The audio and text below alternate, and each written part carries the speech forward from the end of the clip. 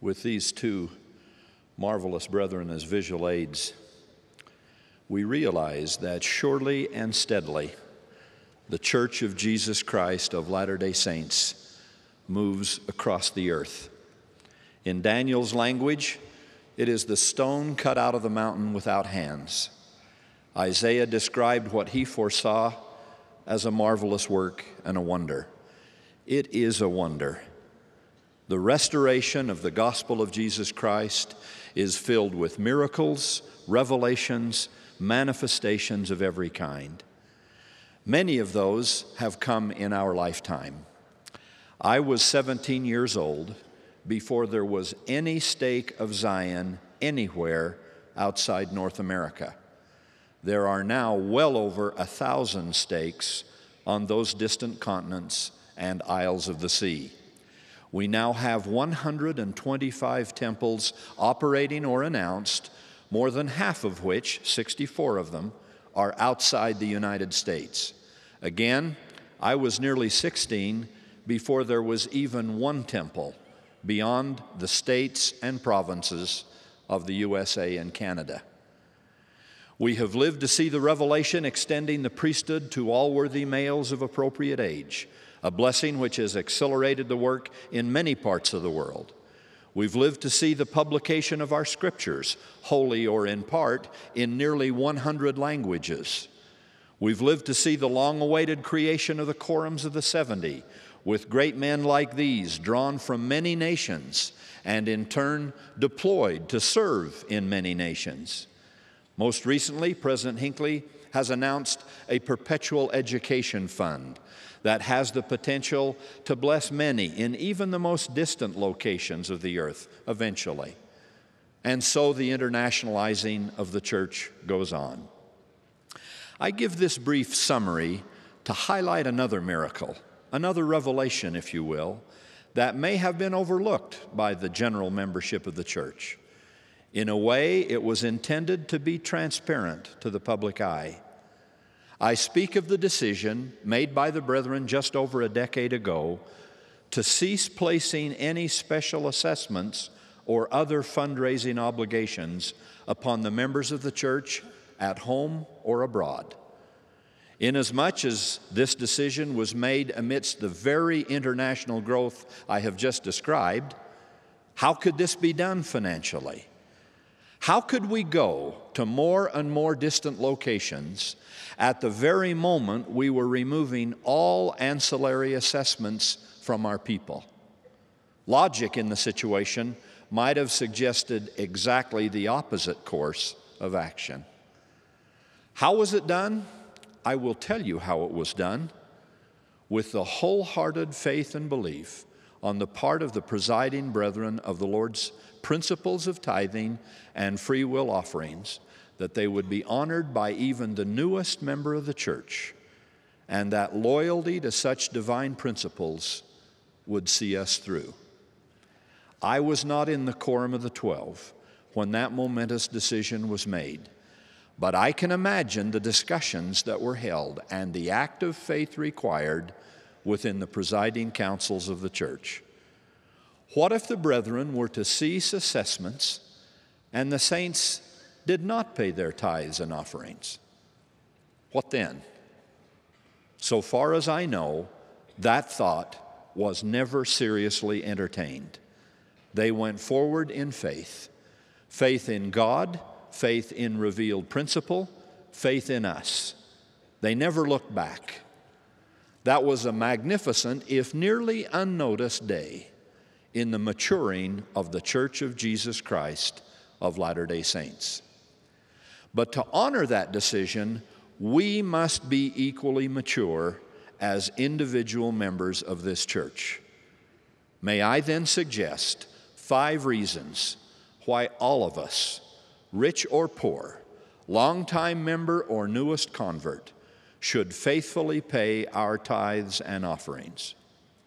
First, do so for the sake of your children and grandchildren, the rising generation, who could now, if we are not careful, grow up in the church with absolutely no understanding as to how their temples, chapels, seminaries, and socials are provided. Teach your children that many of the blessings of the church are available to them because you and they give tithes and offerings to the church. Teach them that those blessings could come virtually no other way. Then take your children to tithing settlement with you, just as President Howard W. Hunter's grandson was taken with his father several years ago. In that experience, the bishop indicated his pleasure in young Brother Hunter's wanting to pay a full tithing. In the process of receiving the coins, he asked the lad if he thought the gospel were true. As the boy handed over his full tithing of 14 cents, this 7-year-old said he guessed the gospel was true, but it sure costs a lot of money.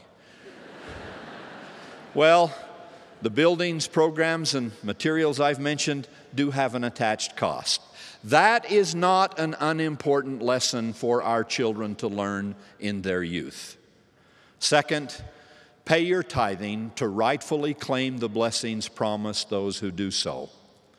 Prove me now herewith, saith the Lord of hosts, if I will not open the windows of heaven and pour you out a blessing, that there shall not be room enough to receive it. After she lost her husband in the martyrdom at Nauvoo and made her way west with 5 fatherless children, Mary Fielding Smith continued in her poverty to pay tithing. When someone at the tithing office inappropriately suggested one day that she should not contribute a tenth of the only potatoes she'd been able to raise that year, she cried out to the man, "William, you ought to be ashamed of yourself. Would you deny me a blessing? If I did not pay my tithing, I should expect the Lord to withhold his blessings from me. I pay my tithing not only because it is a law of God, but because I expect a blessing by doing it. I need a blessing. And by keeping this and other laws, I expect to be able to provide for my family."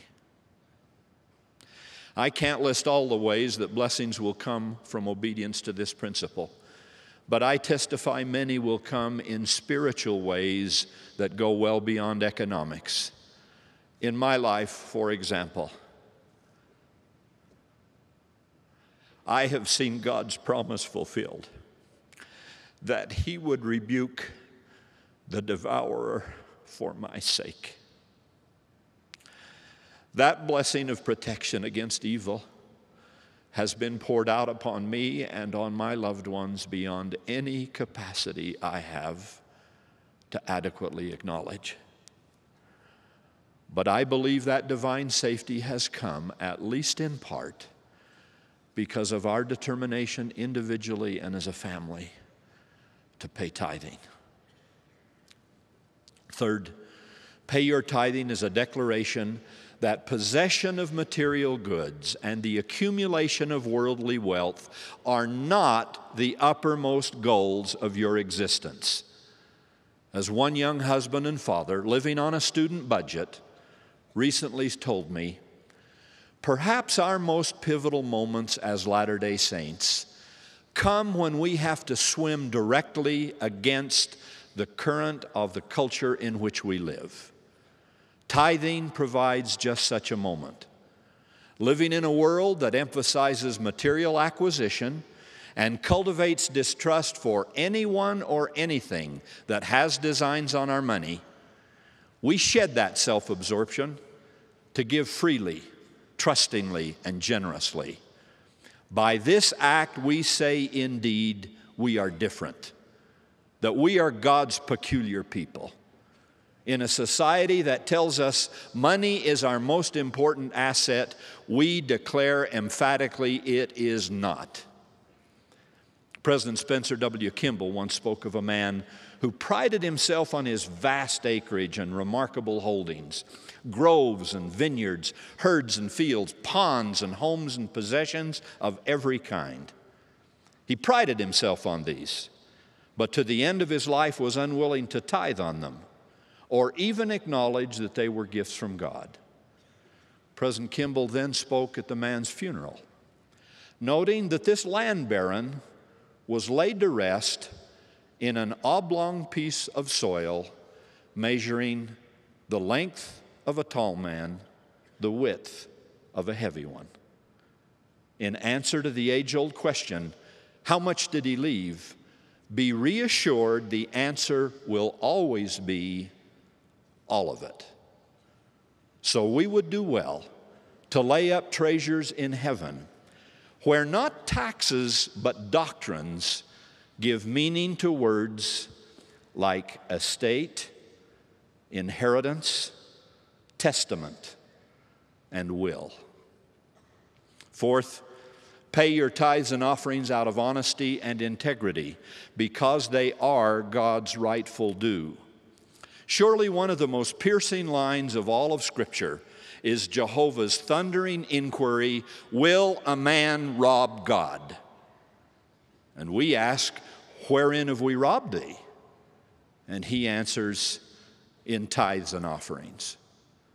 Paying tithing is not a token gift we are somehow charitably bestowing upon God. Paying tithing is discharging a debt. Elder James E. Talmage once described this as a contract between us and the Lord. He imagined the Lord saying, you have need of many things in this world, food and clothing, shelter for your family, the common comforts of life. You shall have the means of acquiring these things, but remember, they are mine, and I require of you the payment of a rental upon that which I give into your hands. However, your life will not be one of uniform increase, so instead of doing as mortal landlords do, requiring you to pay in advance whatever your fortunes or prospects may be, you shall pay me only when you have received, and you shall pay me in accordance with what you receive. If it so be that in 1 year your income is abundant, then your 10% will be a little more. And if it so be that the next year is one of distress, and your income is not what it was, then your 10% will be less. Whatever your circumstance, the tithe will be fair. Have you ever found a landlord on earth who was willing to make that kind of equitable contract with you? Elder Talmage asks.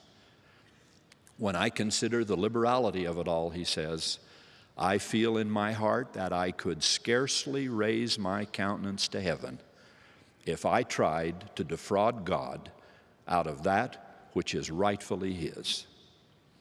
This leads to a fifth reason to pay our tithes and offerings.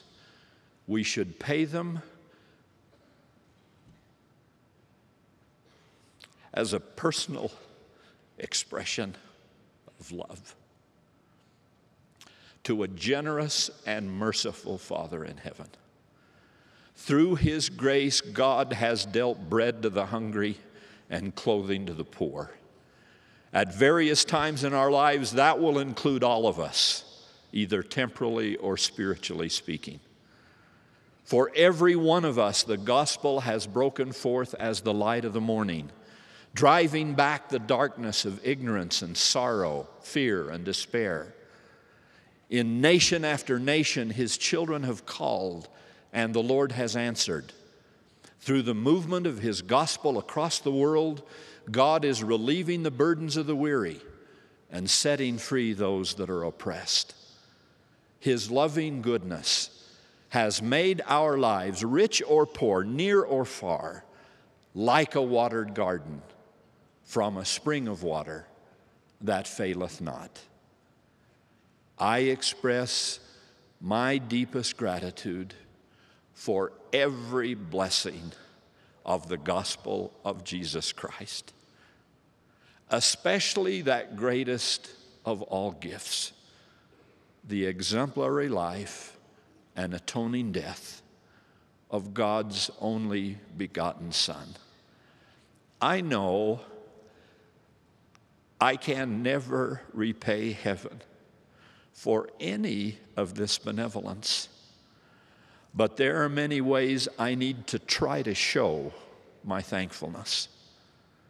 One of those ways is in the payment of tithes and free will offerings. I want to give something back.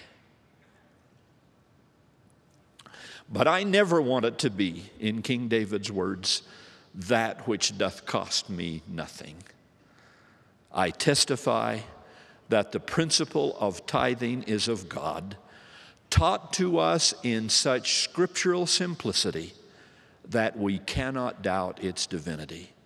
May we all claim its blessings forever, I pray, in the name of Jesus Christ. Amen.